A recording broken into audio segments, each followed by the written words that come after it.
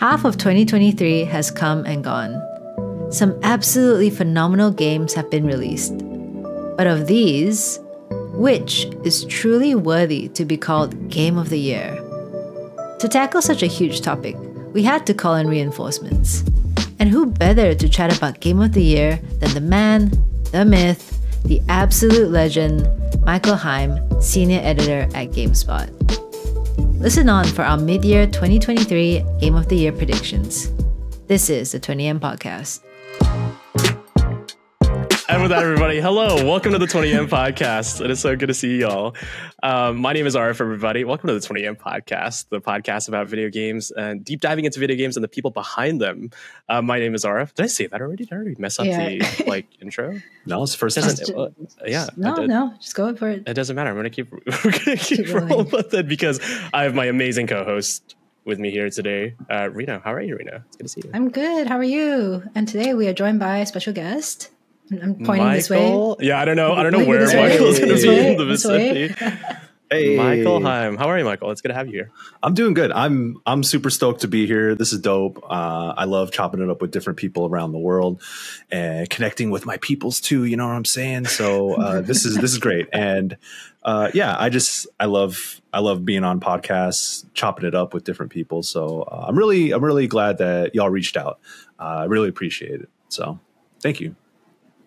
Yeah. It's so lovely to have you here, but I just want to pause and say, like, chopping it up on a podcast, like, again, talk about like Southeast Asian stuff, right? Like that just reminds me, it's like we're all in the kitchen, like making some fried rice or something. Like we're just chopping up some stuff. Welcome to the 20M Podcast, everybody. Yeah. Like where we cooks in the kitchen talking about food and video games from Southeast Asia. No, Michael, seriously, lovely to have you. And for those that don't know, I guess like we know you from your coverage on games and featured in a lot of, reputable and obviously some of the biggest sites in the world. But Michael, please, like for the people that don't know, the poor listeners living under a rock and the, listening to the 20M Podcast where we're the only media that they consume. You know what I mean? Like what's the intro to Michael, the Michael Higham? Sure. So I'm a senior editor at GameSpot now. I've been at the site for a cumulative amount of about 6.5 years at this point. Started in 2016, and then I left to go to Fanbyte. They offered me, they came through with the bag. You know what I'm saying? And that was great. I got to work with so many really dope people, but unfortunately, as things go in media, the depressing side of it is that parent companies aren't usually happy with how sites are run. And when that happens, they start to gut that site. And that's what happened to Fanbyte. And you see it happen frequently around other sites. So I freelanced for a while, and then I eventually came back to GameSpot because all my friends still work there. So recently, it's been a couple months since I've been back, and I go into the office here in San Francisco, and it's like, oh, these are all the people that I worked with for the past, like when I started. So it's rare to see that kind of longevity at a site. And so GameSpot is a very special place for me because also that was my homepage growing up as a kid when I first got my computer. And like when I went to the library before my family could afford a computer and internet and all that, I was like, oh, GameSpot.com was my website. So wild. Yeah, it is wild to kind of be a part of that for so long at this point. But yeah, I'm based out here in San Francisco Bay Area. I originally grew up in Southeast San Diego, where that is the highest concentration of Filipino Americans. And I moved to San Francisco, and now I live in Daly City, which is the city with the second highest density of Filipino Americans. So I'm very predictable in that sense. I didn't like outright choose, but I was like, oh, we can move to Daly City? Hell yeah, let's go. Seafood City and Jollibee is right around the corner. So I was gonna say, like, there must be like some subconscious thing. You're like looking up like Uber Eats or whatever in that area. Yeah. It's like, oh yeah, there's a Jollibee here. I feel like that'd be a good place to live. Just like subconscious. Oh man, but yeah, it's nice to I hear like Tagalog being spoken around me. Like more than half my building is all Filipino families. So I'm just like, oh yeah, it's like being back at my grandma's house growing up. So I'm always being part of the like staying connected to my culture has always been very important to me. And like growing up in high school, like more than a third of my community and the people I went to school with were Filipino Americans. And we were the first program, shouts out to Morse High School, we're the first program to have Filipino language classes as part of the American education system. So yeah, salutes to Ginong and Ginong Idos. They're the OGs, but yeah, that's I live in America, but I have a lot of love and a lot of connection to the motherland. So yeah. I will exclusively refer to Malaysia as my motherland. No, it was like I'm sorry, guys. I need to go back to the motherland really quick. TGS is over. I'm heading back to the motherland. Yep. No, but like jokes aside, it's like I just think it's awesome because for those that have been long time listeners of the 20M podcast, we were just talking about this before the show, but we've always been centered around Rino and I's personal work, but also a little bit of the stuff that we embed here in the podcast is about highlighting Southeast Asian voices. And for me, it's like, dude, super cool that we get to highlight developers on the show before, and we work with a couple like Southeast Asian publishers and developers, but also just gets like some Southeast Asian voices on the media side. You know what I mean? So yeah, hell yeah, thank you. I think it's awesome. I was going to make a joke about Southeast Asian food, but I feel like it's such low hanging fruit that like we about to challenge him to a battle. We're like two of us on the Malaysian side, and then like Michael on the Filipino side. Like who actually has the best food? Was that? Oh, absolutely. We should do that with every Southeast Asian guest. You know what I mean? We're gonna fight. Who was the better? Yeah. Imagine we get somebody from like a game dev from Singapore. Like what's Brian? Is Brian going to defend Singaporean? No, he couldn't. Food? No, he couldn't. I don't know. Singaporeans defending Singaporean food, like. Yeah, but what's like the staples though? Like I guess I don't know what's like staple Malaysian food. Yeah, like when you go to a family party, like what's because for Filipinos it's always like lumpia, pancit, and like everyone loves lumpia and pancit, and then that's what everyone knows. Yep. But like you got to go deeper, got to get into the dinuguan, you got to get into the palabok, like all the wild stuff that only mom knows how to make. Yeah. I'm gonna go niche with you because like this whole conversation for those that are sticking around for our Southeast Asian shenanigans, which you should because this is like for the core essence of the podcast, right? We will be talking about games of the year and like some niche games as well potentially that we think deserve the game of the year stuff. But this is a similar conversation with food games? because come on. but there is like look, so you're talking about like game of the year stuff, right? It's like okay, Starfield is kind of like your nasi lemak, which is like the Malaysian kind of like national dish, if you will, right? But then you also have like, hey, look at this little like kueh makmur, you know what I mean? Which is just like a little, I don't even know what it is. It's just like a powdery ball that like dissolves in your mouth that's made up of like ghee, I guess. And like that's like your indie hit of the year. So I'm gonna go with like a little bit of like a small tiny kueh makmur. I think that's how you'd say it. Oh, no, okay. I will go with like. Did you say no to my thing? No, I said no. Like no, that's blatantly incorrect. I will go with curry puffs. So like they're like flaky pastry. Inside there's like a kind of like curry thing with like potatoes and chicken and things like that. Because my family literally like had like World War II amongst us because someone ate the last curry puff and didn't tell anyone, didn't split it, didn't share.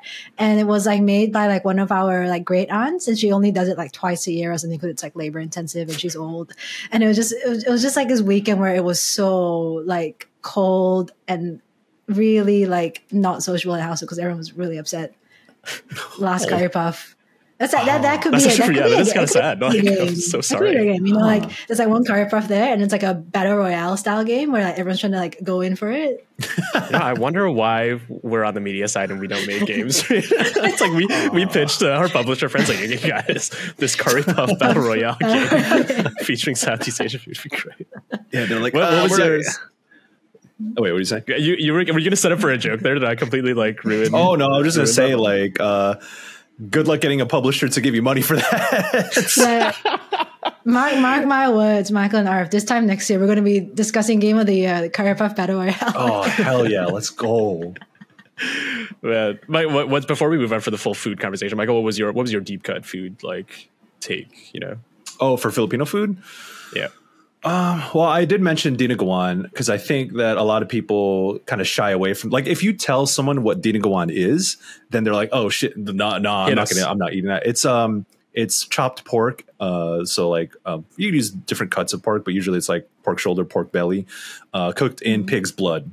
So you cook it down for like a really long time, and then the blood turns like a dark purple, and it gets a little grainy, so it turns into like a soup. So you have the chopped bits of pork in the pig's blood, and it's also seasoned with like garlic, ginger. It's very salty, and a lot of Filipinos have gout problems, so our food doesn't do us many favors, if any. But man, I love some like dinner. You need to eat it with white rice. So it's very like vinegar. A lot of our food is vinegar heavy, so including dinuguan, but. Ooh, man, the aunties and uncles would say, "Oh, it's chocolate it's chocolate pork. And that is to get the kids to eat it. Yeah, to not tell the kids what it is, because he's like, wow. if I go, listen, son, this thing is cooked in pig's blood. Boom, have that. It's like, I don't know, but it's like, oh, it's chocolate rice. It's chocolate pork. Rice. Yeah. Like, welcome to the 20th podcast, the podcast about video games and like childhood trauma living in Southeast Asian like households or diaspora households. I gotta try it. I'm gonna look that up. I'm sure there's like some niche Filipino restaurant here in Tokyo where like a Japanese man went to the Philippines, like studied the craft for 20 years, came back and is like opened a Filipino restaurant. That's like the story everywhere. Sure, I'll find it here. Oh, yeah. I wouldn't trust myself to cook that though. That's all. Yeah. Oh, absolutely. Like cooking, I feel like cooking Southeast Asian food is a whole different like ball game as well. You know. Mm-hmm. 6 hour like there. Anyway, enough about that, everybody. We're a video games podcast where we obviously like to celebrate culture, and I think all that conversation is obviously super important. But for us, it's like, what is going on with the 20M podcast today? And Reno, to that I say that is a big flipping episode because we got Michael with us, and we've got you, and we've got me, which are two ingredients that usually are the same anyway. But what I was going to say is that I think for us is like we're halfway through the year. Like, it's been pretty reflective over the past couple of months. I remember, like, I think for us, we've just been complaining about how busy we've been since Summer Game Fest. And like the caveat being like, we weren't there. We weren't like flying around and covering the stuff, but it was still pretty like video game. We were just up until 3 a.m, sitting at our computers, being like trying to like stay alive, trying to like stay awake. Exactly. It was a rough week. But yeah, we've been like super busy. I was going to say, and the existential dread has led us to like think about life a little bit more, but also, and by proxy, think about what are the best games of the year, because I feel like those two questions are pretty hand in hand. They go hand. Yep. Mm-hmm. Yeah. Absolutely. So without further ado, we're gonna kind of cover like our top contenders for Game of the Year, also just like games that we've loved in general. Who here wants to go first?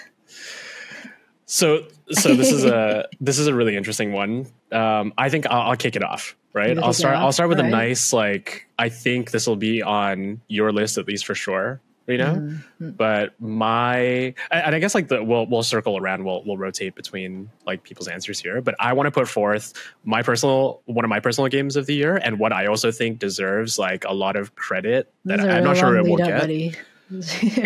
Is like, A Space for the Unbound by Indonesian developers Mojikin Studio and Toge Productions, and it's just like some caveats here. That's the second game that we covered here on the 20M podcast. Reno and I did work with Toge Productions to do a little bit of promotion for the game. Hyper caveat: yes, my name is in the credits for the game. It originally that was going to be a flex, but the second part of it is I only beta tested the game, so it's not like I really did like much there. But take that with as what you will. So I've been around this game for a long time, but I do love this game. But yes, A Space for the Unbound is my like contender for one of the games of the year that I want to put forth. Before I get to maybe some of my thoughts as well, Rito, Michael, you both have obviously. I'm assuming we've all played the game. Yeah, played the game. I was going to say love the game. I don't know actually. Oh yeah, I love this game very dearly, and I think maybe the first time I saw it was when you covered it, Reno. I think you had covered it with Games Hub, and that's how I noticed it, and I started like reading a little bit. I was like, all right, I'm already sold. I got to play this game, and yeah, I played it, and I guess I'll just say off the top that very few games affect me at this level. Like, I cry about games a lot and often. Like, I'm a very emotional person. When I finish any Persona game, I'm like in tears because I'm gonna miss my crew. That's my gang. I've been with them for 100 hours, and they fought so hard to defeat evil and all sort of stuff. I mean, that's the case for various reasons. Like, I get very emotional about game stories. The thing about Space for the Unbound is that the way it talks about family trauma and the way it digs into how different people cope with those situations it's the most thoughtful way to characterize someone going through the things that they went through. And it's very bold. It like doesn't necessarily have a happy ending, or, well, I mean, depends on your interpretation, but I think it is the rawest and it is the most honest look at how trauma affects someone and how they carry on from that. And even across books, music, movies, TV shows, anime, other games, I think very few stories get it as right as A Space for the Unbound does. I'm totally with you. I want to like echo just the last part of what you said there, where the ending, like you said, I would argue it is obviously like a happy ending in my books, but I think you're right. It's kind of like one of those, to me, it's also just a real ending where yes, it's so real with the way they tackle it, where once you finish the game, and I my favorite tweet that I put out is like me ugly crying like over A Space for the Unbound, because I wanted to like, you know, stream it, like react to it. But I think that moment I just recorded myself playing the last few hours of it. Yeah. And it was one of those scenarios where it's like, you're not just crying, you're like bawling out to this game and like just waterworks. But it's also one of those things where when you finish the game, you feel this sense of equal, like just closure, but also deep reflection. And like you said, it's almost like it's not just game, like so many pieces of art can do that to you. So when art does that to you, you know, it's high art and it's really impactful. And I really didn't expect this coming from Mojiken, which is again a local studio, or a studio out there in Indonesia. They have been making games for quite a while, but I feel like for the most part, not a lot of people have been exposed to their previous titles before. And for them to come out with this game and to knock it out of the park, but also to connect with people all over the world with that deep of a connection is mind-boggling to me. Yeah. So you can really tell, you know, Dimas, we've interacted with Dimas, the creator, many times before, but I'm just so proud, but also so happy that he was able to convey that to people. But yeah, A Space for the Unbound, I think is, I'll just echo that, Michael. Rino, you wrote an amazing piece, like I said, like Michael mentioned for GameSpot, but like, what are your thoughts post that conversation that we've also had? I just feel like it's, I guess its impact, like it's still felt, even though, you know, released back in January or February, like even now we're in July and people are still talking about it. I don't know if I mentioned this on our last episode, but when I was at Bit Summit, they had Mojiken at a booth and they were selling A Space for the Unbound merch. And like Japanese devs were coming there and buying everything. Like they were like, "Oh, can I have one of everything, please?" Like this one particular like studio, and they were like so moved. They loved their like, "We love your game so much. We hope our game that we're going to be releasing soon can like live up to the storytelling that you guys have." Yeah, you guys have portrayed, and it's just like such a nice feeling. I think especially like us being in Southeast Asia, we're like, you know, still kind of up and coming in terms of our industry, and then for Japanese developers to be like, "We think you guys did it amazingly, and we want to do something like that as well." And also that, you know, they're Japanese, their culture is a little bit different, but they were able to really vibe and relate with the storytelling that Dimas and the crew did. So really, really amazing. Yeah. Super great. And I think what I liked most about the ending, like you know how we're kind of talking about, oh, was it a good ending or not? Like, I think it was like the bits where like, you know, some of the characters had done some questionable things, and it's not like a happy ending, like, oh, we're all friends together. There were like some characters is like, yeah, you kind of did a shitty thing, and like, I might not forgive you yet or not, but you know, it felt very real in that sense where it's like not everything gets tied up nicely in a bow, and that's okay. Yeah, that's like, I think that's one of the most important messages that the game sends is that no one's entitled to your forgiveness. And I think, you know, I feel like growing up, people always tout like forgiveness as a virtue, and like to forgive the people is a sign of strength. And in some cases, sure, yeah, maybe it is. But in some cases, if you've done something wrong to me and you've done nothing to atone for that, I don't owe you shit. And I think a lot of people, especially when it comes to families, there's like a sense of obligation to forgive someone who's like, you know, blood relative. But honestly, that kind of, sometimes that just doesn't mean anything. And for someone to take advantage of that is also falls under the umbrella of abuse. And it is the way this game kind of unfolds that without outright telling you. And I think that's one of the smartest things about A Space for the Unbound is that it doesn't like put the themes and the storytelling on a platter. You just kind of witness what this person goes through, and the ways it, you know, changes the way they think, they interact with their people at school, how they interact with their mom, and you know, Atma, who is, yeah, I'm not going to get into what their role is in this all as well, but it kind of all fits together and it just makes sense. And the onus is on the player to piece it together. So when it hits you with those impactful moments, there's like, it was before the ending, but it was like one of the last sequences, one of the lines of dialogue that that's in like the dialogue sequence was like that moment where it all clicked. And then I kind of reflected on the past like 5 hours I was playing in the game. And I'm like, oh my God, I get it now. Like, I see why this character is this way, why this happened. And it was just that overwhelming moment where all the pieces clicked into place. It was overwhelmed with emotion. But at the same time, and I said this on another podcast that I was on back when I finished it, when I first finished it. And in that moment, I felt like there has never been a game that I feel like understood me as well as this game does. Like, this game kind of captured my own feelings about what I'd been through in my life better than I could have ever written myself. And when I felt that too, along with the story moments, I was just like shocked that there's a game that says what it says in the way that it does, like A Space for the Unbound. And it transcends the media itself. So, I mean, it can only be told through a game. I feel like this is one of those where the interactive element is such an important piece of it, and why it hit me so hard. But I think the thing that I love is that the message is universal, and it takes place. It's so very Indonesian at the same time, where I feel like I lived in that place for the 5, 6, 7 hours that I played it. It's so expressive about like where it takes place and the culture, and that comes through so vividly in the actual moment to moment gameplay. But the message you get at the end is universal, and anyone can relate to it who's been through those things. And I think that's part of like when Reno mentioned that people went to their booth at Bit Summit and said, wow, your game was amazing. It transcends the cultural boundaries as well. And while also inviting you to be like, hey, spend some time in our country. Let us show you what we're about, and also stay for this wild story that's gonna hit you too. And it just, on all fronts, it's just an amazing achievement. Yeah, I don't know how they did that. Like, be so innately Indonesian, but at the same time, it's like, if you get it, if you recognize it, if you're from that culture, you feel so seen. But if you're not, you also feel connected to it in a certain way.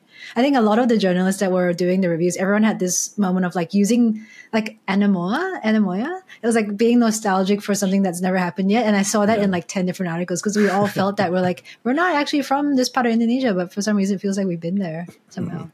Yeah. And I think that's, oh, go ahead, Michael. I was just gonna say also, it reminds me a lot of the Philippines too, just because Southeast Asia, that part, like, we're all islands that are divided like arbitrarily from history. Like, the Spanish came through and said, hey, listen, these islands belong to Spain. I'm like, damn, all right, I guess that's how it is.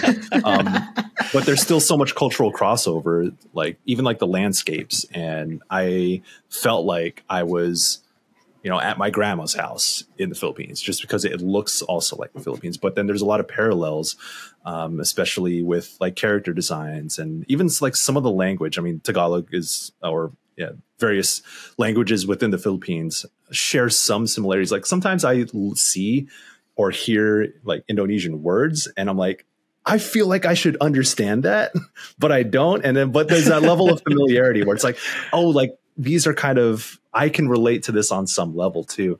And just like the way the culture is, like, with different, like, there's Muslim representation in that game as well. That's just like, oh, this is part of this town. There's so many small pieces that like other people will probably play and not necessarily, or just see like, oh, maybe this is just part of Indonesian culture. Whereas, I understand that there's a lot of Muslim population there as well. And just some of the cultural norms and just the way things look all seems very familiar to me. So I love, it's another thing I love about it. Yeah, I think like on the representation side, it is like truly one of those moments where you feel so incredibly proud to be from where you are. But it's also funny because, like you said, it is Indonesian, but there's that universal element where there's a one layer where it's like it's for Indonesians, right? But then there's that added level where it's for potentially Southeast Asians. But then there's that third level where it is truly universal for people that have experienced the themes of that story or have had interactions with even with some of those NPCs that are just universal interactions. But I think when it comes to like talking about it as a game as well, which is something you brought up that was super interesting, Michael. It's like it can only exist in a game because that aspect and what you brought up, Reno, it's like you feel nostalgic, but it's because of what they do with the game. The music, the aesthetic, the way they put certain sequences in between other sequences, like that story can really only be told via a video games medium. And that's why I think for me, like A Space for the Unbound is very special because other than the story, like I feel like some people might hyper focus on the story, which is completely deserve it. Some people might hyper focus on the aesthetics, which is completely deserve it. But the reason why Space for the Unbound is so masterful is that it interlinks everything just so seamlessly, and it's a revolving kind of like machine that just keeps going and going and going. That is truly video games. My biggest fear before we move on to it, like maybe some of the other games that we love this year, is that I'm not sure how many people have played this game. Like, I don't know how widely covered it's been. I think, Michael, you did some great work, like shouting out about the game. I think Rebecca Valentine also did a pretty solid interview with Dimas as well. Yeah. But I really want this game to be nominated. Again, there's so much bias. Like, I love the folks out there behind the game, but like, I don't think people understand how great of a flipping game this is. So I hope this conversation does it justice. But outside of the representation side of things, it's like, this is a phenomenal independent video game that is moving and that is truly universal. But I just really hope it gets up there for award contenders outside of like Southeast Asia and outside of the Asian region. Because I think like flowers where flowers are due. This is like a phenomenal piece that contributes to the medium. I think it definitely helps that like the game was like localized in a lot of different languages as well. So it was up for an award at Bit Summit too. And then like Dimas got interviewed on stage as well. So there's definitely like a lot of work happening behind the scenes to make sure it gets the coverage that it deserves. But hopefully this podcast is just one more piece like for championing that. Yeah. Man, you started us off on like a real deep note, Arief. We're like all sitting just like, wow, like going back to our time with the Space for the Unbound. Yeah. I'm maybe super honest with you guys. I feel like really emotional. Like I genuinely like I'm reminded of my time there. But that's what video games are. Like it's like we have these kinds of conversations because like we can talk about the wacky stuff that we experience, and we just did a clip on the toilet paper game, Reno, like that we released on our channel. But we'll get to that another time, right? But it's like the fact that video games can have like two huge moments, like you oscillate between the wacky, the absurd, but also to have real, genuine conversations about what games can do to individuals and the impact that they can have is like I had to start off as that is one of the games of the year for us. All right, so Michael, what's one of yours? Damn. The more I think about it, the more I'm like, I definitely there's still a lot more year left. There's a lot more time for me to kind of preach the good word. Just let folks know that the Space for the Unbound is such an important game of the year. But I think when I keep track of like all the games I play over the year and kind of shuffle them around in rankings, whatever, because at GameSpot we have our game of the year voting, and then we have deliberations to kind of like hammer out what's our top 10 and then what's our game of the year. And so like everyone on staff puts their votes in, and then from there we kind of just see how the votes are tallied up, and then we talk. So I do keep track of that stuff. I think it's super fun. I love doing that. And one of those games that I'm definitely going to be championing is Octopath Traveler 2. Because here we go. Oh my god, I've been talking about it a lot, and like just because like I mean, Octopath Traveler 1 had a lot of great ideas, and I feel like folks who weren't turn-based RPG sickos kind of looked at it and said, all right, it's one of those. But I had a lot of issues with the first one, or it didn't grab me in the way that I expect an RPG to grab me, because I didn't really find the individual stories all that interesting. And the whole conceit about Octopath is that there are 8 individual stories that intertwine. And when the 8 individual stories aren't that great, then like I need a motivation in an RPG. That's what RPGs are all about. It's like, okay, you can have a great combat system, but why am I fighting for what it is I'm fighting for? And Octopath Traveler 2 gives you that gives you a ton of that. Like every character has a purpose, and a purpose that you can get behind, but also so much personality. And I think that is one of the most important elements of 2 for me, is why I love it so dearly, is because I remember all 8 of those characters for very distinct reasons. Yeah, that's awesome. Yeah, it's I finished it, or when I was playing it, I'm like, oh, they are addressing almost everything that I wish 1 was, and that's incredible. And it is. I will say it again. It is the best turn-based combat system of all time. It is wow. What a statement! Heavy accolades. Yeah, it's and I grew up playing turn-based RPGs. Still to this day, like. You know, I love my SMT games. I love my Persona games, and I love those combat systems and how they make you account for so many different layers. But I'm gonna say they don't come close to Octopath Traveler 2. It's really crazy how they've been able to like build upon the foundation of the first game and throw in a bunch of elements that all fit together. And one of the things I like about it is just that flexibility. And also it's important that you fight enemies that are just as challenging. So I'm not just putting together all these super powerful moves, and I'm like super OP, and then there's no strategic element if the game isn't pushing back on you. And there are some bosses in this game that really stretch the imagination, like your ability to wield all the class system, the different like abilities that you have, how you can mess with the turn order, the special abilities for each individual character. And I think that also is an incredible thing, is that each character's like unique abilities is tied to their personality and who they are and what they're about. So there's a lot of that charisma comes through in the combat as well. And it is just one of the most amazing soundtracks of the year for sure. Like I also often talk about RPG soundtracks and how music is such a huge part of a game's personality, and it is part of the storytelling. It is, I remember specific moments because of a melody or a song that played or that character's theme. It's such an important piece, and every single character theme and boss battle theme in this game, and even the overworld themes are so beautiful. It is amazing. I can't believe that they went this hard on the soundtrack. I mean, well, Octopath Traveler 1, that soundtrack was amazing too, but the thing with 2 is that I care about that world and those characters, so that music means more to me. Man, love. Yeah, I'm going to be fighting for that. I'm so glad you brought that up, because like Octopath is one of those. I haven't played Octopath 2. I don't think you have either. No, right, I haven't played. Rino?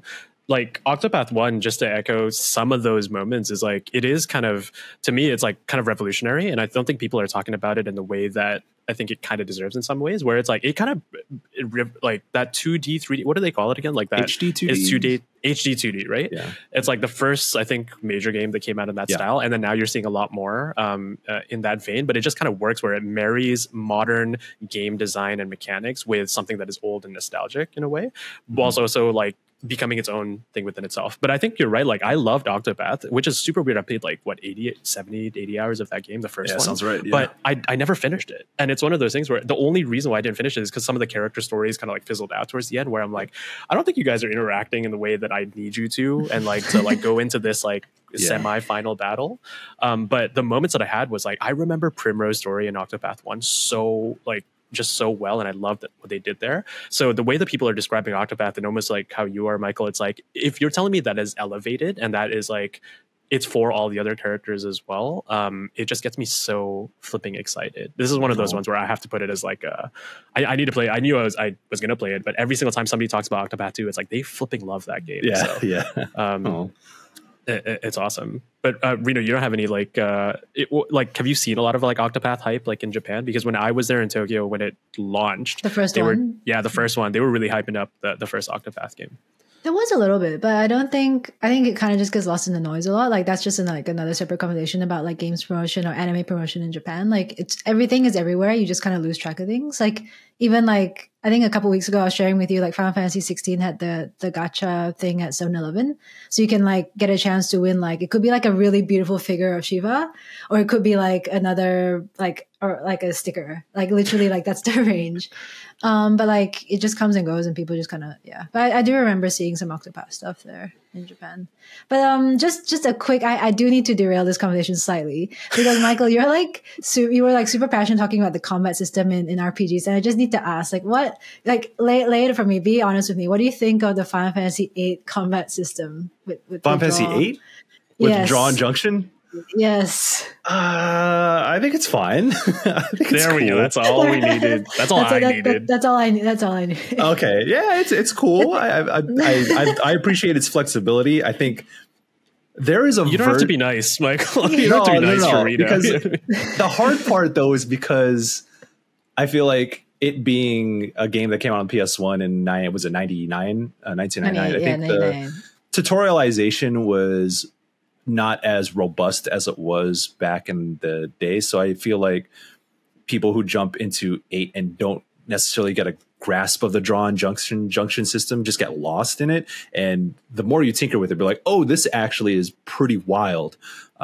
For especially, coming off of 7, they're like, oh wow, we figured out RPGs, just keep doing that. And they said, no, we're gonna mess with the combat system again. We're gonna do this wild draw and junction thing. So I appreciate it. I just wish that its complexities were a little bit more, they just communicated it a little bit better. So I'd love to see him do it again, though. This is the nicest thing anyone's ever said to me. Really? Everyone's just like, yo, 8 is trash. This is literally how Arief and I met. Like I'm the biggest like FF8 fans. Like my favorite FF8 of all time. And then like I go into a stream, I rate him, I'm like, hey, and then we talk about Final Fantasy, and he's like 8. 8. What does draw and junction even mean? You know what I mean? He changes like transition to his like hot take screen and being like 8 is the worst Final Fantasy. And I'm like texting my chat, guys, abort. We're leaving now. Oh, bad rave. That's very mean. Oh. I'm used to it. Everyone tells me 8 is the most controversial Final Fantasy of all time. You've derailed it. You know why I act like that? It's kind of like a tortoise that goes into the shell, because whenever I bring up my favorite Final Fantasy, like people give me so much shit for it. So Final Fantasy 13 isn't linear, everybody. I mean, it is linear, but like I can't really defend that one, huh? Like Final Fantasy 13 is a great game, all right? So I feel like it's like two people that like love. Actually, Final Fantasy 8 is like, I feel like it's a lot more universally loved than 13. Oh yeah. Like, it's a reaction to me. But I think like talking about the systems, right? Like I feel like all those games do have like some weirdly innovative systems, but I think like I didn't realize that the system for Octopath, like the battle system for 2 was it sounds like it's even an evolution of the first one, but also really makes like full use of it. My quick question as somebody who hasn't played it is like, actually 2 quick questions. Do you think there's going to be a third Octopath game? Like, does it deserve to be a franchise that deserves to keep getting more games? But then the second thing is like, what out of all of it, what is the best part about Octopath? Is it the story? Is it the gameplay? Like, what is that defining thing with Octopath 2?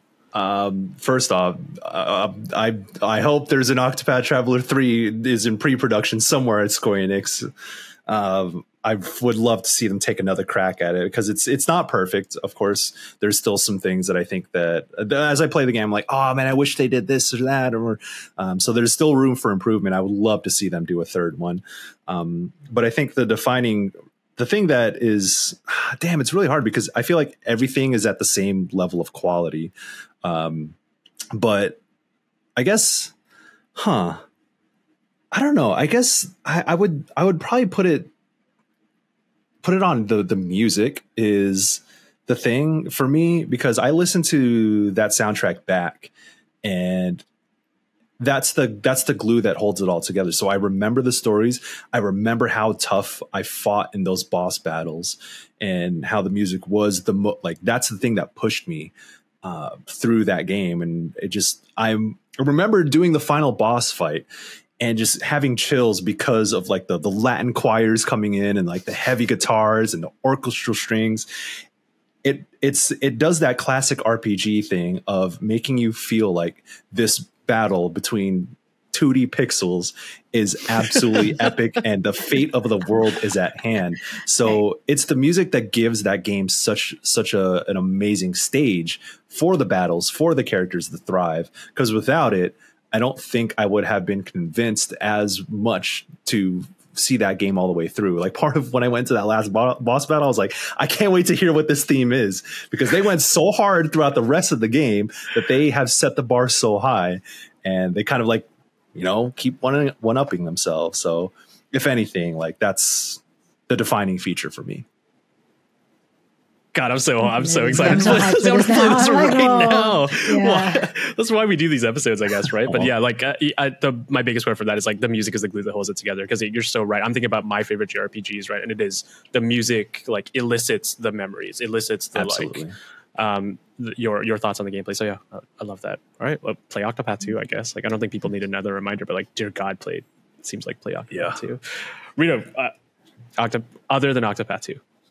Give me like one of your like what's on your list? I think this like surprises no one, but I am putting Raincoat on my list. Oh, I thought something else was gonna precede that, but all right, hit me with renewed thoughts on Raincoat. Renewed thoughts. It's just in my thoughts like every day. I wake up, I'm like, what are my characters doing? Like, oh, that story beat, like, oh, how that went so hard. I love Raincoat because of everything that it is, but also what it represents in terms of like an evolution of the Danganronpa series, which is like a franchise I really hold dear to my heart.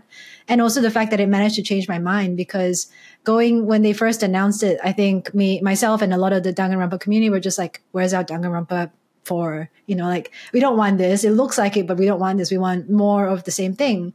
But then the whole like Spike Chunsoft and like 2Q Productions team are just like wait, like let us cook, you know, like let us let us figure this out. And then you play it and you're like, exactly, like I totally see what you're trying to do with improving the mini game mechanic, taking the visual novel franchise genre forward and making it more accessible to people who are probably normally like averse or allergic to reading too much in games. It definitely answers a lot of things. Also, like what you're saying with Octopath, like this is not a perfect game, but it's definitely a case of like, I see what you were trying to do and what you were trying to convince us to do, and I really agree with it.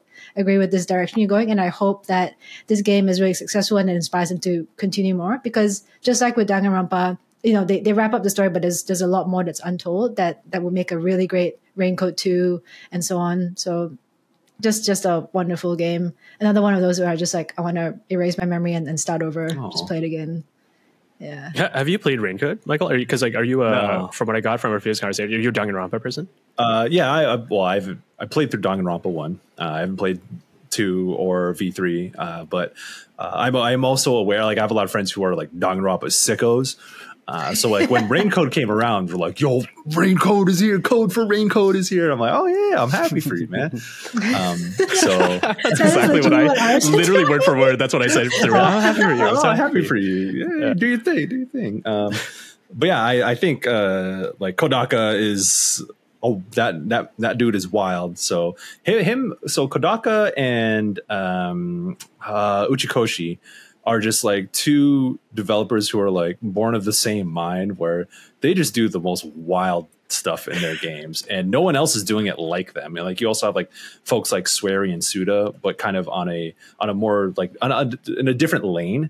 Like those are two minds who kind of like are drawn to like the wild and wacky minds of like Twin Peaks and just that kind of drama, things like that. And then you have like Kodaka and Uchikoshi, who are just like mystery driven games that are just plot twists that you cannot even tell like until like the very last minute, until they hit you with it. It's their games just when it comes to like plot twists and character arcs and overall themes, I don't think there are developers who think on their level. They're on a different level with the stuff that they pull off in their games. So I have like a ton of respect for I play a lot more of Uchikoshi's games, more so than Kodaka, but I think they both like deserve their flowers. I think something I mentioned on the previous episode, I think with Arief, was like they understand their community so well, and they take that and sort of use it against you in a way, in a good way in the game. Like I don't want to spoil anything, but it's like they understand that we've been with them for this long. They understand that we've played previous franchises, and then you're sitting in that comfort zone of understanding how they work. And at the end, they do a big twist, and it's like, well, it's been staring at you the whole time. Like, why didn't you realize it? And it's like, well, you told us this was how you make your games. Like, that's how I felt at the end. I'm like, this is so smart, but also I'm like kind of mad at you for like, you knew what kind of mindset I was in. That's how you were able to trick me. And then the second thing is like, yeah, Kodaka is like weird, man. Like I was watching all these interviews. And so one of the game mechanics in Raincoat is where you're using solution keys to refute statements. So you're in that, similar to Danganronpa, right? Like you're using bullets to shoot people, shoot their statements. So in the game, you shoot solution keys. But you get the solution keys from Shinigami, like the hot girl that's following you, and she vomits them up. And like in the interview, I think it was like with the Famitsu guys, they're like, hey, there's a lot of vomiting in this game. And Konaka's like, yeah, I really like that. Like maybe I liked it too much. Like that's why it's everywhere. It's like, all right, dude. Auteur's got an auteur, man, you know? Hey, yo. That's funny. Like I've interviewed Uchikoshi also in the lead up to like the Somnium Files games. And he's very similar, where I'll ask him like a question and he like go off the rails. And I was like, oh yeah, you got this not VTuber, but like this character Aset, and she's a streamer in the game, like, and so they pitched this interview as like, oh, you get to interview Uchikoshi and the character Aset, and I'm like, the character, not the voice acting. They're like, no, she's an actual person. She's an actual person. I'm like, oh, okay, I'll play along. And I was like, this is really weird that you're having a character like do this interview, Chikoshi. Like, tell me more about that. And he's like, yo, listen, if you just down like 3 bottles of vodka and get in the tub and take a nice hot warm bath, you'll accept the idea of having this pop star in our game as a real person in your life too. And I'm like, I guess I'm publishing this. Yep. You have to at that point. It's like, yeah, it was incredible. One of the best interviews still. I like Somnium Files. I haven't finished it yet because it's such a long game, but I was like streaming it with my community who've all played it. And like there's this part where it's like, talk to the receptionist. I'm like, okay. Oh my God. Again. You know what I'm talking about, right? Like, the dialogue just gets more and more. So like for Ari's benefit, like the receptionist is a very well endowed person, and the more you talk to her, the more descriptive your character gets. I see. About her. Yeah, it's these dudes are do your thing, man.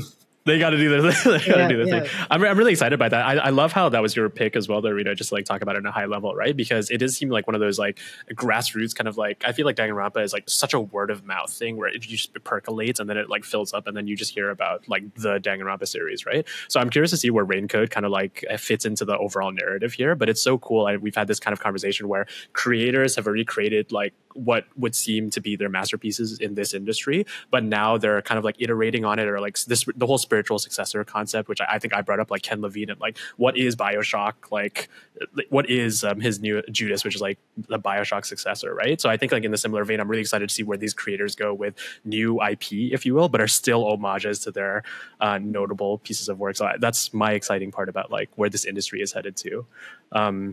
But maybe we can move on to like some of the other games, like briefer conversation about some other games we want to shout out here for like games that are either deserved of 2023 Game of the Year or just some of the best things that we've played. I'll transition to like a quick one about one that slapped me in the face when it was like, hey, Arief, I can't, like, we're going to shove so much quality at you that you're not expecting and subvert your expectations. And that game is Honkai Star Rail. By Hoyoverse. Yes. I've said this so many times on this podcast. Like, Reno is the Genshin person. I'm so not the Genshin person. I'm so not the gacha person. Genshin was kind of there for me. I booted up Honkai Star Rail last week after not playing it for a while, and I'm mind blown of the quality at which they operate. Like the UI, kind of even the animations in their UI is just like, you're at the top of your game. I don't see like, you know, the companies that I love and respect who I associate to quality video game work to have this kind of sophistication with video games. But I just wanted to throw that out there as like Honkai Star Rail was a sleeper hit for me, and it's huge. Obviously, it's making so much money, but like I'm so shocked how much I fell in love with that game, and I'm still surprised how much I am in love with that game, and I want to play. It's so weird. I want to play it every day, like still, and to me that's insane. Michael, have you played? Are you a Genshin person? Are you a Honkai person? Are you I've tried to get into Genshin multiple times, and just kind of I like the aesthetic of Genshin. I like the vibe of that world, but there's just something I didn't really wrap my head around. The idea of like I play Final Fantasy 14. And that is the only like ongoing game that I can like really commit to. So I had a commitment issue with Genshin. I'm sorry. Same with me. Yeah, I mean, I tried to get into 14, but I was still playing Genshin. I was like, I only have enough like room for one. Yeah, but Honkai Star Rail was. I felt like when I jumped into it, it felt more digestible. Like, here's a single player story and just experience that. And if that's what you experience, then that's good enough. And I love turn-based combat systems. So when I was like, oh, Honkai Star Rail is a turn-based RPG, I'm like, hell yeah, let's give it a shot and let's see what's up. And so you mentioned also the surprising quality, and I think that's one of the biggest hooks for me is that, I didn't expect, from Hoyoverse to invest. Like they want to make a good game, or whatever, and they want money, right? So it's like, Primo Gems. Well, guess what? We got Star Rail passes here, and so I'm like, okay, listen, I get it. That's the kind of game that they make. But I think the stories on the ground level with the characters and like the dynamics, the social dynamics that world paints was like, oh, this is actually some pretty thoughtful writing in this game that is trying to juice money out of me, right? So yeah, even though I'm just like playing it as a normal RPG, it's hitting the notes that I look for in my single player RPGs, and I love it for that too. Yeah, it's a great story. The music is also really good. One of my friends was telling me that I don't know if you guys have hit the Coca-Cola battle. I think it's one of like the first boss battles. Yeah. It's like screamo music. It's like heavy metal music. Yeah. And I was playing at my friend's local gym in Malaysia. Like everyone was just so on the Honkai train that like even the people at the gym were like, we're gonna blast Honkai music and it's gonna like inspire you to like lift heavier. Hell It's like super funny. Yeah. I think my only challenge with Star Rail is because I kind of stopped playing for a few weeks as well, similar to Arief, just got busy with life and things like that. And coming back into it, I don't have as much issue with the gacha. Like, it is what it is, and especially for the characters, I understand that. But with farming for materials, that is what like kind of pisses me off a little bit because I think it's even harder than Genshin, the grind, like just based on like the numbers that you're given, like the allocation of like how much you can do in a day. And it's just like, I remember this, I've done this for 3 years with Genshin. Do I really want to do this for like another 3 years at Star Rail? It's like, I'm going to spend, like one of my friends has spent like a year and a half in this particular domain in Genshin looking for this one crit rate hat. Oh my and God. every day he's going in and allocating like 80% of resources to farm this piece. And it's like another day, no crit rate hat, another day, no crit rate hat. And that's like me with like Star Rail at the moment where I've got like some nice characters I like, but they don't have the right equipment and you can't just get it. You just have to like pray that it drops for you today. It's like, that part's really tough. But the story itself is really wonderful, and they fixed a lot of the things that I think Genshin players had issues with. So Honkai's like a nicer experience in that sense. So, yeah, I can't describe it enough. If you haven't played Genshin and you've like turned away from it, you should try out Honkai Star Rail, and that's what like got me hooked. Michael, what's transitioning here? We're getting on the train to the next stop, the astral train to the next stop. Hit me with another game that you think is deserved of like a game of the year kind of like conversation. Yeah, I have to play a lot of AAA stuff just because like for coverage for the site. But even though I think Final Fantasy 16 it's divisive for sure, and I get why. But for me, I think like it's like I don't need to get into it because I feel like I previewed the game twice and then I reviewed it, and then I was on a bunch of like post review podcasts talking about it. So I feel like I've talked about this game to death. And I don't have that much left to share, but I think as the year goes on, I can see how it might get lost in the sauce in terms of like the broader game of the year discussion. But for me personally, I went into the game suspect of like, are they, I love 14, obviously, like that development team, they got me time and time again with every expansion, every patch update for 14 has just been like, I've been blown away by their work consistently. But what can they do outside of the MMORPG? I'm so curious to see. So when I finally got hands on with the game, I'm like, all right, prove to me that this isn't just you trying to beat Game of Thrones. Like, are you going to be able to hit the notes that only Final Fantasy can? And they did that. And the back half of the game is just, I was hooked into the characters, their stories, the struggles that they were going through. And usually, I say this a lot, is that I'm not usually like fancy, big, bombastic cutscenes aren't necessarily like things that hook me. Like I get why the high production values are so attractive to other people, like only AAA games can afford. But those aren't inherently the things that make a game good. But the way they're able to have the really expensive cutscenes with amazing special effects, really using the power of the PS5, that high fidelity, I'm like, okay, what for? And I think the way they frame the most emotional moments in that game through their cutscenes is something I rarely feel in a AAA game. So I felt a very strong connection with it tries to go for a lot of themes. Doesn't necessarily hit all of them as best as they can, but I think that the theme of brotherhood kind of like really stuck with me and it really hit me. Again, I talk about like family stuff with Space for the Unbound, and in a different sense, that Final Fantasy 16 also framed a piece of like how I think about family and love within your family, and what like brotherhood means to me and what it means to those characters. I think that is one of the most powerful things about 16. Like, yeah, it's a great action game.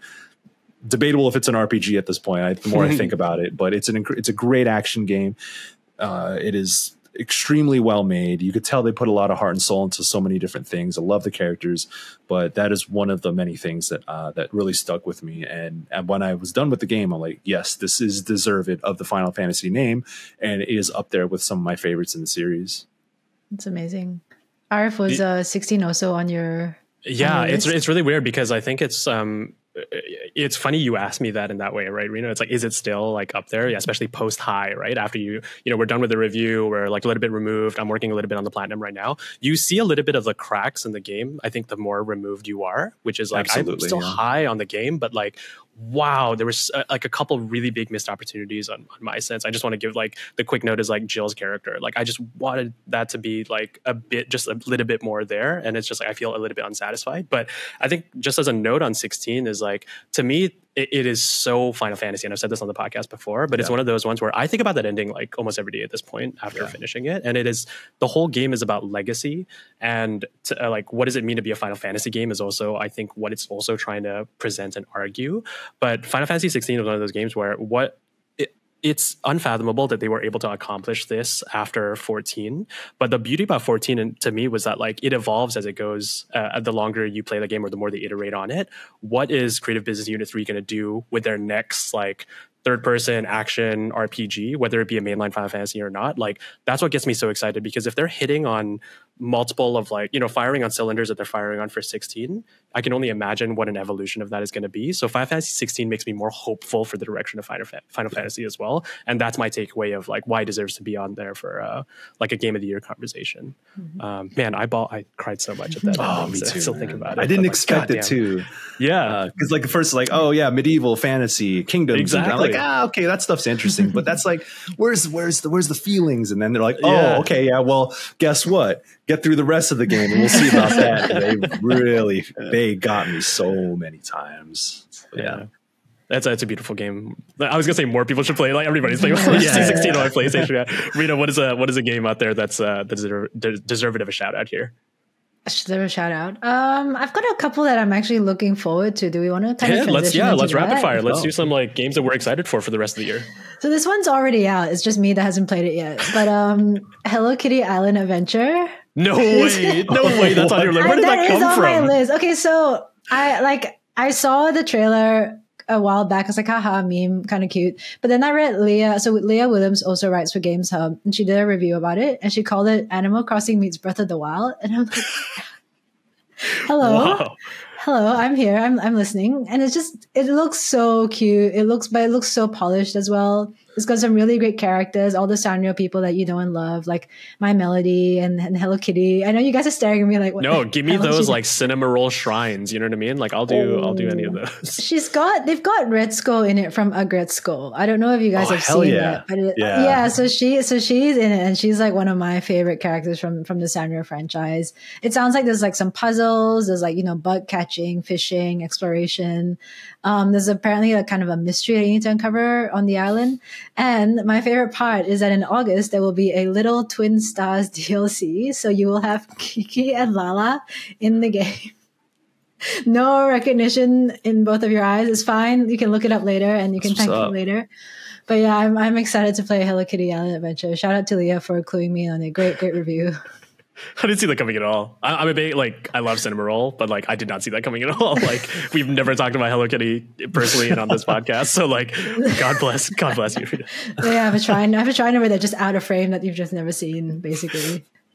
All right, what about both of you? What are some of your games that you're looking forward to?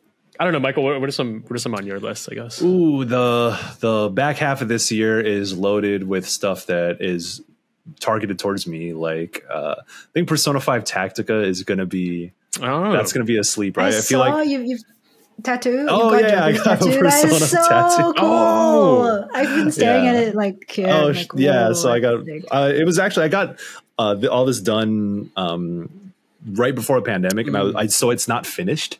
So there's supposed to be like a whole Persona themed sleeve. So, but yeah, yeah, Persona, it's pretty good. I don't know. I kind of like Persona games, but I think I do feel like there's an element, like at least not for me, but in a broader sense, that there's a bit of fatigue with Persona 5 in particular. But I'm just like, yo, give me more. Let's go. So a tactics, because they've never done a tactics game. So I see like the footage where I'm like, oh, they're using those turn-based elements I know from the RPGs. They're incorporating them to like a grid-based, turn-based game. I'm like, oh, that's so smart and so genius. I can't believe they're just doing it now.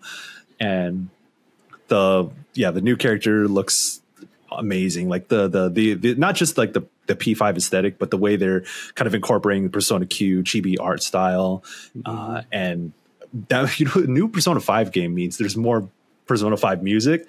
Let's go. Yes, let's go. Oh man, I'm so excited for that. Also, the new Yakuza game, the Like a Dragon Gaiden, the man who erased his name. I think that's I love Kazuma Kiryu. I'm glad that his story is not technically finished after Yakuza 6, and I eat up RGG games like give me more, man. Like they're masters. They are masters at creating drama. The drama in those games are just unmatched. And I'm just like, I already played Ishin this year. Give me more, man. Like keep it coming. I know they got this one, they got 8, but this year I'm really looking forward to what they're doing with that. And I guess the other one, Super Mario RPG Remake. That is a game that I finished 30 times as a kid. Wow. Yeah, for a long time, that was the only game I had. I was like 5 or 6 years old. Yeah, that makes sense. So, and I'm like, what am I doing for the whole summer? I guess I'm going to beat Super Mario RPG for the 5th time this week or this month, maybe. Shit, I don't know. But that one, I'm a little bit more. I'm just curious rather than like super hyped on it because like, are you like really excited for it? Because like I feel like it is one of those like it's a remake, right? Like there's like it looks so much different than just a high textured version of it. Yeah, and that game is like Super Mario RPG is surprisingly really, really funny. That game is really goofy. It has so much personality, and that comes through in the pixel art and the animation, the music. So I don't know if this is like a one-to-one faithful remake of that. I don't know if it's going to hit the same, just because the SNES, the 16-bit aesthetic is such a unique and specific thing. I almost wish they did like an HD 2D version of Super Mario RPG rather than like overhauling it and giving it sort of more or less like a Link's Awakening kind of veneer to it. But I'm still going to play it, and I'm just like, I can't believe after all this time they're bringing it back. So that's one I'm definitely keeping my eye on as well. Give me that Yoko Shimomura soundtrack. Like I said, she's coming back. Just give me more of that music. She's a legend. The games that are on my list, it's like because Sea of Stars is on the one to watch for me, where I feel like most people are anticipating that as like one of the indies that are coming out this year, especially if you love like Chrono Trigger, if you love like that style of JRPG and all that kind of stuff. So Sea of Stars is kind of the obvious, like I'm peeking at it. But Goodbye Volcano High was one that I feel like again. But that is your game. Yeah, it just seems like such a me game. I just want more of this. Like it looks like a cartoon, and I know we didn't talk about Hi-Fi Rush this episode, but like that kind of style and that kind of feeling is like coming back. Vibes, Saturday morning cartoon vibes. Like this, it just looks like you're playing a cartoon, and it also got that Life is Strange energy, which is what I love. So Goodbye Volcano High, Sea of Stars, and a weird one for me is I've never been excited for a Bethesda game, and they've never caught me, but Starfield, I feel like I need to just lose myself into that. So that's my AAA plus like the indie side of things, where it's just stacked, man. I can't believe we didn't talk about Zelda Tears of the Kingdom. Like, there's like, that game. It's just, I feel like it's universally indie, like, that's tiny game. But like, the reason why I didn't bring it up because I haven't finished it yet. But it's like, still, there's so much to play and there's so much to experience. But this year is just getting like more and more stacked. Yeah. I'll drop 2 more. So another game I saw at Bit Summit was Eternites, which is by Studio Sai.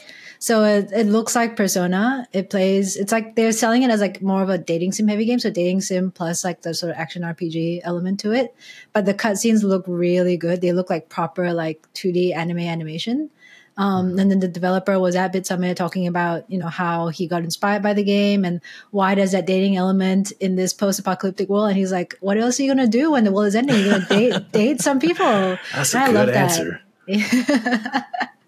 And the last one, which I don't know if it'll be out this year. I guess it probably won't. But I noticed that Hoyoverse is going to Gamescom and they announced their lineup of games, including Zenless Zone Zero. Oh, yeah. So I don't think that will be out this year, but I hope they'll drop like a release date at that time. And this is probably the first that they've properly showcased that game. I don't know much about it. It looks like it's set in kind of like an urban fantasy, again, action RPG. Characters look really cool. There's a furry character in there, which I think everyone's excited for. So yeah, I'm hoping they'll release more information that soon. I'm ready to lose more money, I guess. Like, I guess it'll happen. Oh, yeah, I mean, it's just kind of like a crazy episode because I know we're coming at the cusp of it here, but like, you know, Diablo 4 was another one that like came out and made a lot of waves, but it's like, there's only so much that captures like an individual's moments and like that you really want to champion, which is one of those things. But I'm just so excited. I mean, I'm kind of heartbroken I didn't get to speak about Digimon World Next Order, which was going to be my sleeper hit game of the year. But regardless, this was a really lovely conversation about like, it's just so interesting to hear your guys' perspectives on the games that impacted us, both on an emotional sense, but also on a mechanic sense, but also kind of like how what we think these games have an impact on in the industry as well. So that's why I love these kinds of conversations. But Michael, maybe a question for you and also a layup to kind of like pimp anything out on your side is like, what do you like, just a brief, what do you think the game of the year discussion is going to be like this year? What are your thoughts on like game of the year before kind of like you pimp out some of the stuff that we'd love to pimp out? Yeah. I think everyone is pretty much universally in love with Breath of the Wild, Tears of the Kingdom. And I think seeing a similar thing in 2017, because I was at GameSpot in 2017 also when Breath of the Wild and the Switch had just come out. And it's just like that, not only is it universal praise for the game, but it's also the game that everyone played as well, because that's a huge factor in how sites and how organizations determine game of the year. Is like, okay, what did the panel of people actually play? And you know, when you can look at all these amazing games that got high scores, like that, the people who play them absolutely love them, but out of all of those, which ones did the most people actually play? And, you know, when you get into how voting systems work, it's kind of like, well, okay, maybe like 50% of this block played Final Fantasy 16, and maybe another 50% of this block of voters like all played Starfield or whatever. But 100% of them sure as hell played Tears of the Kingdom. And it's the game that everyone, it's like across the board, if they've touched that game, it feels like that is, even if they haven't finished it, that game is so good about showing you why it's revolutionary so early on. And I think that's plays into its advantage. And just, I mean, it's a Zelda game, so it's Nintendo's big hit of the year, maybe big hit of this, like of the next 5 years, you know, no shade to whatever Mario has cooking up next or any of the other first party stuff that I might be gravitating towards as well. But Zelda, it feels like an event. It's the same way like Elden Ring was last year, where this game is part of the conversation always. You don't just play it and then people talk about it and then maybe they'll remember it when we talk about game of the year later on or whatever. Zelda is always in the consciousness. And I think it has that sort of cultural impact in the games industry and people who maybe only play 1 or 2 or 3 games a year. So it's kind of like when Elden Ring came out last year, I was like, people back home who never played a Souls game, doesn't even know what From Software is or ever touched a Dark Souls game, they're deep in Elden Ring and seeing things that fighting bosses that I could never beat. And it's kind of that similar thing where just like everyone is playing Tears of the Kingdom and across the board. That's kind of I think it's going to be game of the year for most people, I think, and most like award shows. But I think the more interesting conversation, at least from my side, is like, what is the rest? What does the other top 5 look like? What's the top 10 going to look like? Because now that I look at all the other games coming out this year, all the games that everyone's been praising through the first half of the year, and now I'm like, damn, is Final Fantasy 16 even going to be in the top 10 conversation at this point? Like, that's how just crazy. Like, this year has been amazing. Great this year has been. Yeah, it's been an amazing year, but I still think Tears of the Kingdom is kind of that's the one that everyone's going to be rallying behind throughout the rest of the year. Like, my sister's playing Tears of the Kingdom. She doesn't play it. Like, she barely plays games. You know? Yeah. Like, yeah, it's the good barometer. Yeah. All right, well, I'm excited. I was like, great. Like, can't top that. That's just that's game of the year, everybody. That's the whole end of the episode. Like, it is just Tears of the Kingdom at the end of the day. It's like, forget all our previous conversations. We spent an hour talking about our favorite games, but you know what? We must surrender. We must surrender to Zelda. Yep. With that, Michael, thanks for joining us on the 20M podcast. Like, genuinely, man, like I feel like the thoughts are just so like, you know, being somebody covering games and being somebody who like has interviewed a lot of folks, but also has a lot of like appreciation for the industry and the ecosystem. It's always so refreshing getting perspectives, like again, from a different part of the world. Although you have obviously, you know, we've made that Southeast Asian connection. It's just a reminder that this industry is like really a global celebration of like an art form, and you can appreciate it through multiple lenses no matter where you are in the world. But like your reflections here just like puts a lot of perspective into like man, like I'm hyped up for Octopath 2 now. Like again, like god damn it, you know what I mean? Like they should just put you in the trailer, like to get people hyped for it. Oh man, oh boy. Well, you know your boy needs a check, so do those like Square Enix interviews. But what do you want to promote here, Michael? Because like the stuff that you write is obviously like I see that I don't know what, like on a daily basis at this point, like stuff that you're putting out. But like where can people like keep up? But like what's coming up for you? Well, you can follow me in all of my stuff at Michael P. Higham on Twitter. That's mainly where I mess around. I'm not. Sometimes I have something thoughtful to say, but these days I feel like the Twitter space has just devolved into whatever the hell it is devolving into. But that is still like the platform where I talk my talk. Mainly Instagram at Higham Michael, which is just my name. But at GameSpot.com, I think we do a lot of great work. There's a lot of, video game websites have changed in many ways to where, you know, page views are very important. Revenue is very important. That's how we kind of like, you know, I guess I hate saying like keep our lights on, but that is the reality of the business. But within that is still a lot of thoughtful writing when we have the time, when we have the opportunity. Those things, we want to make sure that those things haven't got lost. So a lot of my colleagues are just doing great work out there. Talking about games in ways that it's like same thing with like my friends at IGN. You mentioned Rebecca Valentine, who is a close friend of mine. I'm going to be in her wedding party, which is kind of crazy, like how small the industry is. So it just feels like all of my friends, like my actual real life friends, are all the ones who are doing great work across these sites and on their own platforms.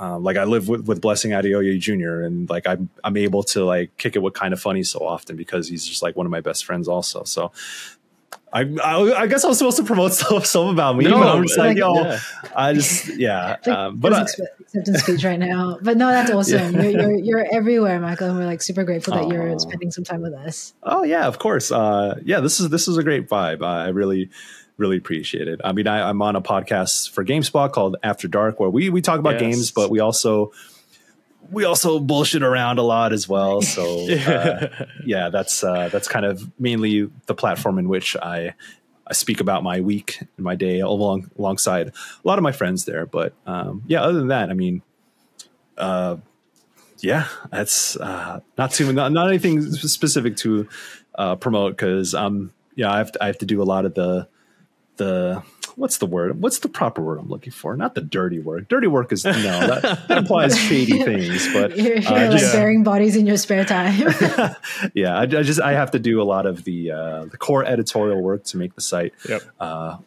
keep going. But other than that, I think just pay attention to what we're doing on that site and all my friends there. So, but also, if you're listening to the 20M podcast and you haven't subscribed or left a review, 5-star ratings, say whatever platform you're listening on, make sure you hit this podcast with 5 stars, leave a review.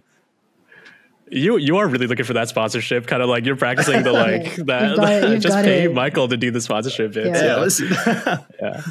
No, again, really appreciative of it. It's like the beauty of, having people from the larger entertainment coverage space, but also like talking about some of the folks, not just like us, but some other like local content creators, like up and coming content creators, but also like local publications and everything. Like read more, watch more, consume more for coverage, because like there's some phenomenal thoughts that are coming from folks all over the world and all over different publications. So, and they're all like beautiful people too. So like Games Hub. Shouts out to my boy Edmund Tran. I would want to give him a shout out real quick. Best. Oh, that is my brother. Oh, I love that. They've started a TikTok, and I just love seeing him.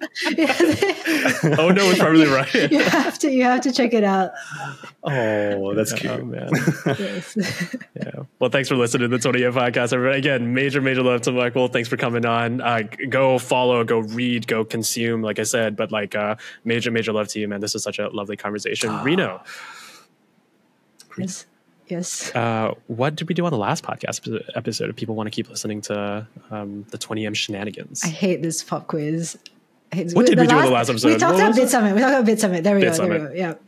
The queen of Bit Summit, Rino, like just laid it down with all the games that you guys need to play, and we got emotional, we got wacky, and there's some like indie games that I think you're going to be hearing about over the next couple of years that we covered on that show. So give some indie some loves, man. Yep. Check out our previous episode. All right, bye, folks. All right. Thanks, everyone. Take care. Peace Peace out.